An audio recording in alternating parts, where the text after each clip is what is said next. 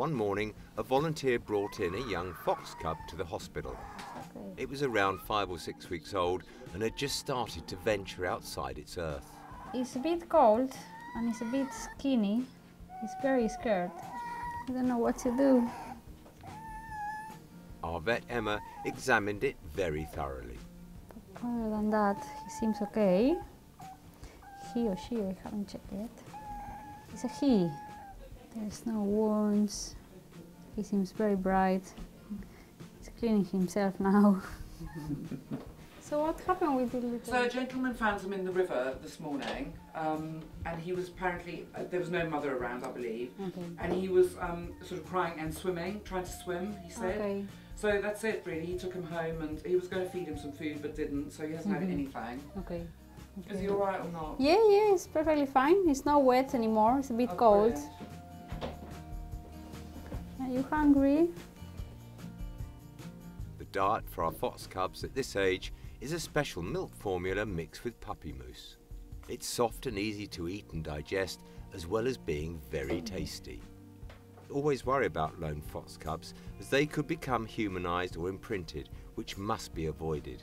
With 2 or more, they can then play together and do not seek human contact. We are gonna keep him here now for a few hours until one of our volunteers is coming to pick him up.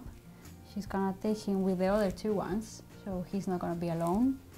And she's gonna keep him until he's eating by itself.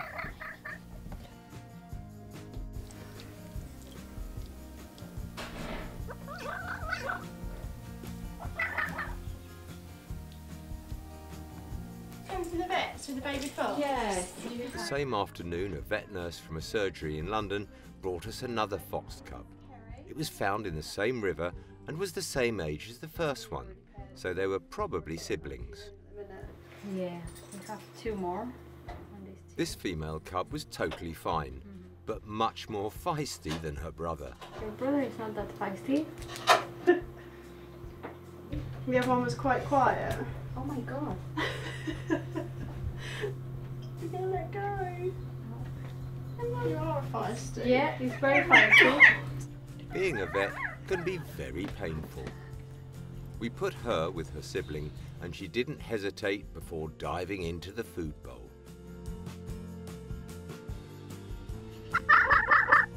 They will stay here at the centre until they're old enough to be released.